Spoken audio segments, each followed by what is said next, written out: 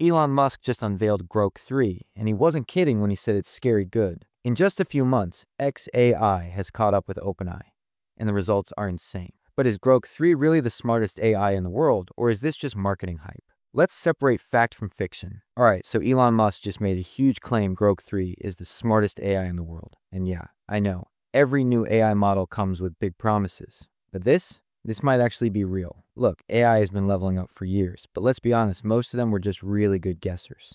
They could spit out answers, sure, but they didn't actually understand anything. They'd beat humans at chess, win Jeopardy, generate text that sounded smart, but at the end of the day, they were still just fancy pattern matching machines. That's where Grok 3 changes everything. We're not just talking about better text generation. We're talking real reasoning, real intelligence, and actual problem solving. This is an AI that just responds, it thinks. And that's where Grok 3 comes in. It's claiming to overcome these limitations, to be more than just a sophisticated pattern matching machine, to be intelligent, and the data, at least on the surface, seems to support this claim. We're talking about significant improvements across multiple benchmarks, not just incremental gains, but substantial leaps. And as I've mentioned repeatedly, Grok 3 and Grok 3 Mini are outperforming the current leaders in the AI field.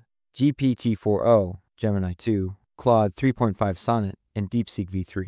These are the models that were, just a few weeks ago, considered the state of the art, and Grok 3 is leaving them in the dust. Alright guys, let's talk numbers, because Grok 3's stats are straight up insane. This chart right here shows how it performs, but remember, this is just the non-thinking model. First up, the AIM-24, the American Invitational Math Exam. And this ain't your VAMLS times tables. This is brutal university level stuff. Grok 3, a 52. 50 freaking 2. GPT-4o, OpenAI's supposed best, a measly 39. Claude 3.5 Sonnet, 36. DeepSeek v3, the Chinese contender, 16. Even Grok 3 Mini, the little sibling, clocks in at 40, beating out GPT-4o. It's like Grok 3 went to a math Olympics and brought home all the gold. Then there's science, the GPQA, graduate level question answering. Grok 3, 75. Gemini 2 Pro, 65. Claude and GPT-4o, also 65. DeepSeek v3, 59. Grok 3 Mini is practically tied with the big dogs at 73. We're talking about an AI that's potentially smarter than your average PhD in some of these fields. And finally, coding the LeetCode benchmark, the proving ground for programmers. Grok 3, 57. A massive jump from Gemini 2 Pro at 41, DeepSeek at 40, and Claude and GPT-4 at 36 and 34. It's not even a contest. It's like Grok 3 is playing 4D chess while everyone else is stuck on checkers. This isn't just better. This is a whole new ballgame for software development, automation, heck, maybe the whole tech world. All right, now this is where things get really interesting. This chart right here shows the performance of the thinking model. Let's look at the scores. Math, AIM-24. Grok 3 reasoning beta explodes to a 96. This is astronomical. It's almost perfect. Grok 3 Mini reasoning, the smaller model, still manages an incredible 93. Compare that to O3 Mini High at 87, O1 at 83, DeepSeek 1 at 80, and Gemini 2 Flash Thinking at 73. The gap is enormous. It's like Grok 3, with reasoning enabled, is playing a different game entirely. Science, GPQA. Grok 3 reasoning beta hits 85. Grok 3 Mini reasoning is close behind at 84. Again, these are significantly higher scores than the competition. Coding. Grok 3 reasoning beta reaches 80. Grok 3 Mini reasoning is at 79. Even on coding tasks, where you might think raw pattern matching would be sufficient, reasoning makes a huge difference. The takeaway here is crystal clear. Reasoning is the key to unlocking the next level of AI performance. It's not just about throwing more data at the problem. It's about giving the model the ability to think, to reason, to understand. And Grok 3's reasoning capabilities, they're off the charts. They're in a different dimension. This chart represents the results of the chatbot arena, a platform where users can chat with different AI models without knowing which model they're talking to.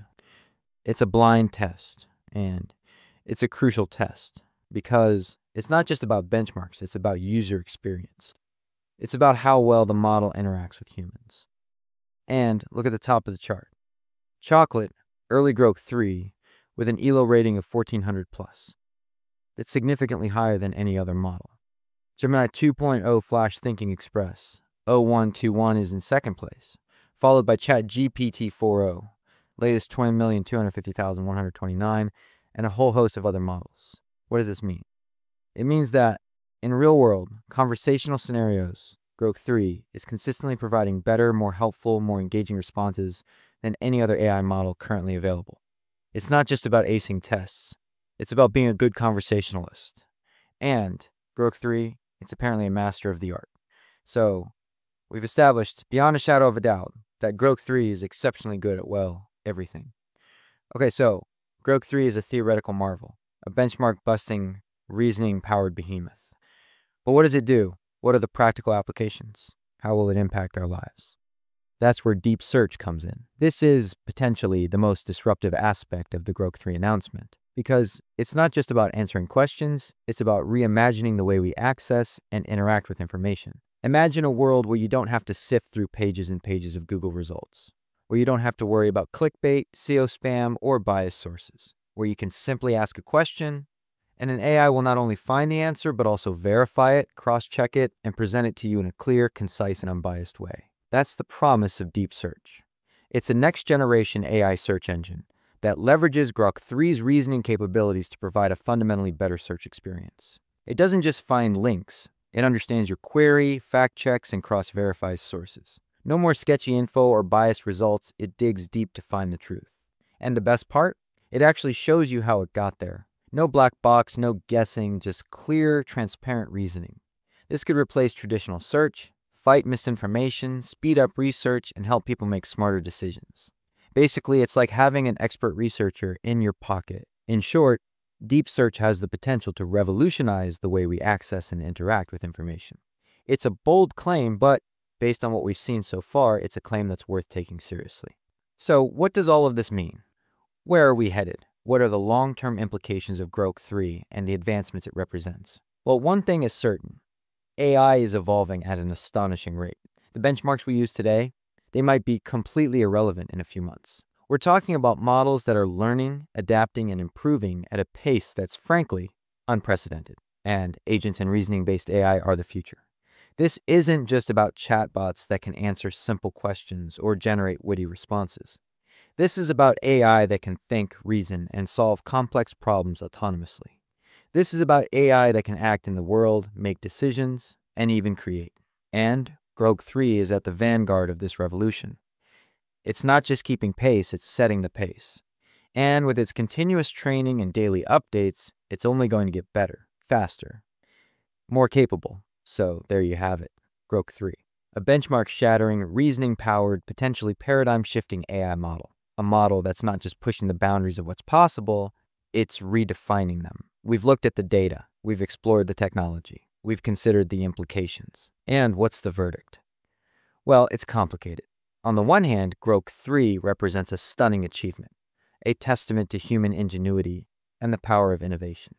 It's a glimpse into a future where AI can help us solve some of the world's most pressing problems, from climate change to disease to poverty. On the other hand, it also raises some profound questions. Questions about the future of work, the distribution of wealth, the nature of intelligence, and even the survival of our species. Are we on the verge of a technological utopia, or a dystopian nightmare, or something in between? I don't have all the answers. Honestly, I don't think anyone does. But I do know this. We need to be paying attention. We need to be engaged. We need to be asking the hard questions. And we need to be preparing for the future. Because whether we're ready or not, the AI revolution is here. So I want to hear from you. What are your thoughts on Grok3? What are your hopes and fears about the future of AI? What questions are you grappling with? Let me know in the comments. This is a conversation that we all need to be a part of. And as always, if you made it this far, and wow, if you did, you're a trooper. Thank you so much for watching, and I'll see you next time. And seriously, subscribe, because the AI world is moving at warp speed, and you absolutely do not want to miss what's coming next.